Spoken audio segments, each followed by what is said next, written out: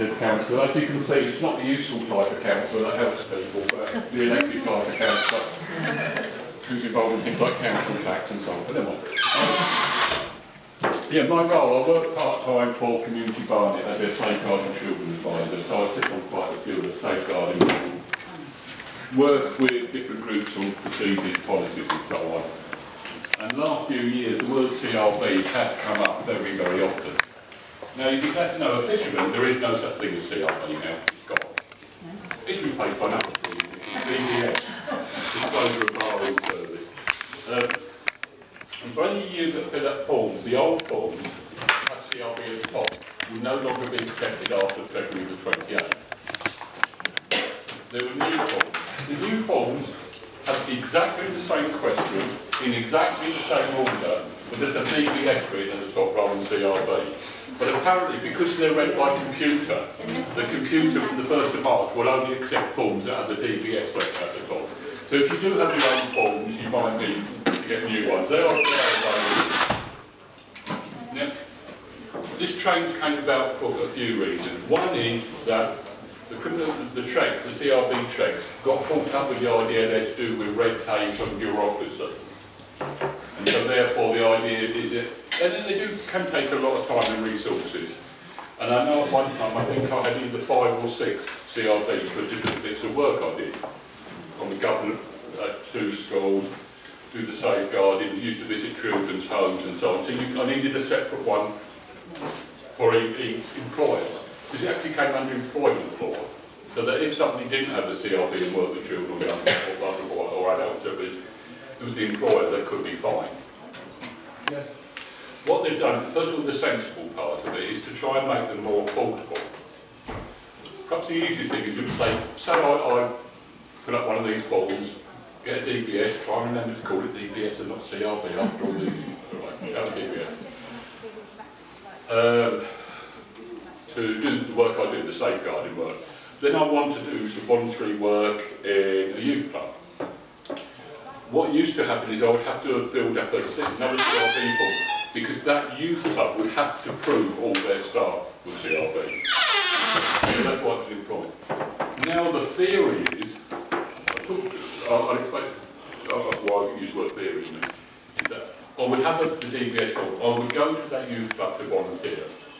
I would have to take the same document, something with a picture, a passport, driving licence, proof of national insurance, because I can just pick up a form. As you know from the CRB form, they don't have a picture, it could be anybody's form. So I need to prove that I'm the person on that form. They will then be able to check with the Disclosure of Borrowing Service that they can give the details, passport number and so on and so on. And what will come back is, well, that person should have a DBS and the unique number is whatever it is. So you can check that that person, the form belongs to that person. It will also have a thing that since they got that form 6 months ago, there's been nothing that's come to our notice, nothing recorded. So rather than to fill in a second form, the youth club can print off proof that it's asked about me and almost got an updated form. So you won't have to renew it every 3 years, you can update it electronically. The idea, this will save about 2 million applications a year through the system. It saves money, it's more efficient, it helps. As you know, many volunteers may get involved in many different things, may work in the shop, may do this, may do that. So that is a sensible move. Originally they were all going to be portable anyway, you're going to get like a smart card, that was the original plan for CRB many years ago. Now, how does that affect you? Well, A, it might be easier. The second one, it said with this making them portable, there will be a fee. Now, I am not sure, but they haven't told what the fees are or who pays them. I would guess it would be that if I wanted to pay a fee, and I think for volunteers, they are talking about only administration costs. So say I pay the DBS service £10 and give them permission that they can give information to whoever asks for it, then that becomes portable. So I won't have to go through filling up a form, I won't have to renew it after 3 years. So there's a logic there. Alongside this, because they are trying to save money, and actually they've changed the user, it was Capita, but they lost the contact. So it's who that they have reduce the number of people who need it. Now, I'll give an example. What is there's certain places, like a school, where everybody will need it. If you employ staff or have volunteers that have regular or sole contact with children, I'll give the example of children, but it's slightly different for adults. They would need to have a check, a DBS check. And that's for good reasons. But if it's, say, a doctor's receptionist isn't considered a needed one, the doctor will be, because obviously you're examining, you're going into people's home. But a lot of people, where a receptionist sits behind the desk, and although we'll see a lot of families and children during the day, it's not part of their work, it's not the direct contact, when they do have the information. So it's actually, but it's reducing the number of people who need it. The example they give worries me, because they give an example of if a caretaker doesn't live on site. Not in the school, but if it's, say, at the youth club, or for instance, can be in any building. If the caretaker isn't part of the youth club, they won't need a check. But of course, the reason this all came about, I don't know if you remember the two girls dressed as going holiday in stuff, and it was the fact that the caretaker was seen as a safe person. They wouldn't have talked to strangers, they wouldn't have gone into any details. But Ian Huntley was seen as part of the school, and therefore to an 11-year-old was a safe environment. So it's ridiculous they use the caretaker as an example. So this all sounds fine at the moment. As individuals, people will need to do these checks less often because they can be updated electronically when you move around. From an organisation point of view, once somebody's in the system, they won't need a new form every time. So that may save some resources from your point of view and some time. Two or three worries about, or two or three things where you think, that's fine, but. Now the buts are, and I know if it helps, for 14 years I run a community centre, the old one in East Finchley, so I've had to do it from an employer's point of view, run the sport at that's what you whether that's a good or bad recognition, I won't know. It's good. So I have run after schools and youth clubs, and before that actually I worked for Islington Council in day centres, people centre impairment and so on. So I know it from an employer's point of view, from the time it takes up, from the fact that you want to employ somebody the next day because somebody's left, but we had to wait. And at times it could take months, and that often put people off. So there are some good things in the new system. We were aided by grants. We had income, we tried for things, but we got grants from the London Borough of Barnet.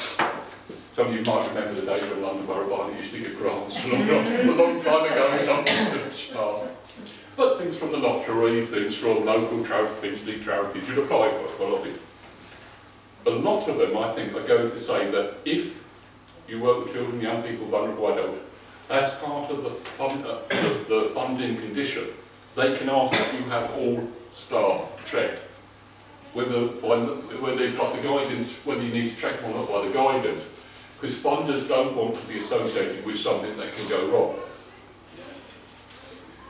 Also, if you're involved in a building, I know as part of our community centre insurance, because we work with children and young people, the insurance, if you're not insured, unless all the staff that work for you, volunteers work for you, are CRB at the time. So, although you get these guidance, that should mean a lot fewer people need to be checked. And if they've been checked once, they don't need to be checked every. You need to check, but they don't need. You don't need to go through the form, fill in, sending off it, and all that. There may be things both from funders and from insurance companies that mean you have to cast your net like as wide as you do now. What is the one area? Well, two areas of concern. One is for paid staff, so that includes people who organise volunteers. They haven't come up with what they will be charged, and I think the charge will go up because it's meant to be self-sufficient. I think paid staff is likely to be, with administration costs, close to or over £100. Now, if you're a school, a secondary school that employs 120 people, if you think of all the staff, £100 does add up, but you only have to do it once, and but these people might move around. So either there is a cost implication for big organisations where it's mainly paid staff. For where there's volunteer staff, they're saying it's free, but they're being an administration. At the moment, for instance, London Borough Barnet charge with VAT, I think it's £8.10. But because a person may only need it once, I mean, that's an investment, because that volunteer will have it wherever they volunteer and whatever they do. Sorry. Just at the moment, I understand, people are still, I'm just also looking at the time, people are still filling in their CRB, their normal CRB forms. DBS, right? Yes. DBS I forms. hear that people, Yes, we had someone fill it out yesterday. But they'll come back. We've been told we can't use CRB. Yeah. DBS. It's up to, if they arrive up at Liverpool, where you know, because before the 28th of February, they will go through the computer system. Anything that arrives the 1st of March, the DBS forms are going through now, but from the 1st of March, if it's got CRB written at the top, basically the computer will throw it out, will recognise it before the form. We send our forms to UJIA. Yeah, well, but eventually it goes up to their office. So from the 1st of March, everybody has to. But because the new forms are available, I would ask for the new, and it don't cost anything to apply for the forms, I would get the new forms now. Is it going to be definite? Because this was going to, some years ago, it was going to be just one form that you have to fill out. Yeah, this is the new guideline. A couple of questions. Firstly, the CRB website has always had a list on it of umbrella organisations that will check for free for volunteers. Yeah. Is that still? Yeah, it's just transferred. It's just a train to Okay, know. It's the same. So I don't want to do Barnet out of business, but it's possible to go onto that website and get free checks for volunteers. Yeah. And I may have another question. I'll come back to you. That's right. I may not have the answer, by the way, because that's fine. There's a bits that are still fuzzy around the edges, like well, how much will it cost? I don't know yet. Got two questions on that one.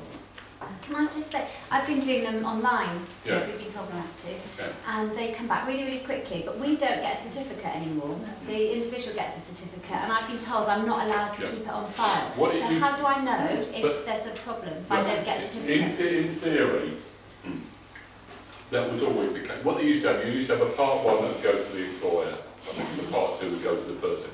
Because officially, it's not the employer, the individual asking for the CRB, the details, because they're the ones who give permission for the police to look up the details. So the employer would get a paper copy, which they were meant to destroy after 6 months anyway. No, I don't think anybody ever did, but those were the rules. There's nothing wrong with insisting on a copy of what the person gets, providing it's kept in a locked file, it's kept confidential, and if they leave, you should actually destroy it. It's only a photo of it. The CRB form, the DBS, not form, the certificate belongs to the individual, so that's why it normally gets sent to the home address. Yes, they used to confirm it to employers. Now they will confirm it to the registered body. So if you do it online, for instance, they should have a list of confirmation that could be checked. So you can confirm that that person's. Do you ask the person to bring it in? I always tended to ask. Well, we always did, but I've been told I'm not allowed to do that. Do you not get a number when you do, I do mine through a company, and I get an email. Once I send it up, just with a confirmation number with a CRB number on it, and I put that on a spreadsheet, and that is, so I've got some reference that the CRB has come back.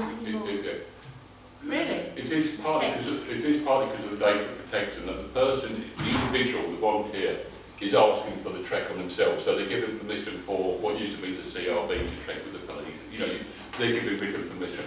The employer wasn't given written permission, so there are questions whether they should have that information. The problem is, if there are things that come back on the form, criminal convictions, so as an employer you need to know. You can receive ones back that have got convictions on. Well, we used to get those, always, and depending on what it was, we'd allocate them according to what they could do, but if I don't know, then I'm... This was part of the worry, that they were thinking that because they were using the forms as employers were using them as a filtering process. So to cover themselves, if they had a conviction, people used to be refused work. Even though the conviction may have nothing to do. A lot of things that come back to me saying that a person travelled on London Underground without a valid ticket. Well, that might make them a better youth worker. You know, it wasn't. I forgot to do that. No. So you're not meant to take into account unless it relates to that. Not all employers were. So there was a data protection issue about were you giving information to employers as such, you know, that they didn't need to have from a data protection. But you should still be able to confirm, A, that a person has got a form, because there is a unique number, and I think they want people to check electronically rather than have paper numbers anyway. And that whether anything is recorded on it. You need to be told if something is recorded because of the duty of care for whoever you're working with. I remember my other question. I think, go on. With CRB, I've worked in organisations where CRB have inspected us and found that we have undertaken CRB checks unnecessarily, and they've not been happy with that. Has there not been any kind of communication between the DBS, insurance and funders to make sure that that doesn't happen? Because the risk of, there is also a risk of undertaking CRBs unnecessarily, and that risk carries an element of potential closure or negative inspections, that kind of thing. They used to be able to inspect any group that wanted to be a registered body, which was the assumption that they'd have over 100 a year. They are slightly changed from that.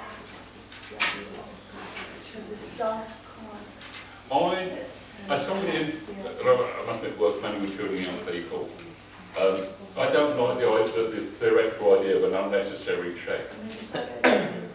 Because if at the time as employing both volunteers and paid workers, they were working, in my case, with children and young people, I needed to feel some safety. You've got to remember the CRB didn't make anybody safe, but it was another hurdle. It was another barrier. It was making it more difficult for people who could, if the opportunity arose, or might for other reasons mean harm to children, young people, vulnerable adults.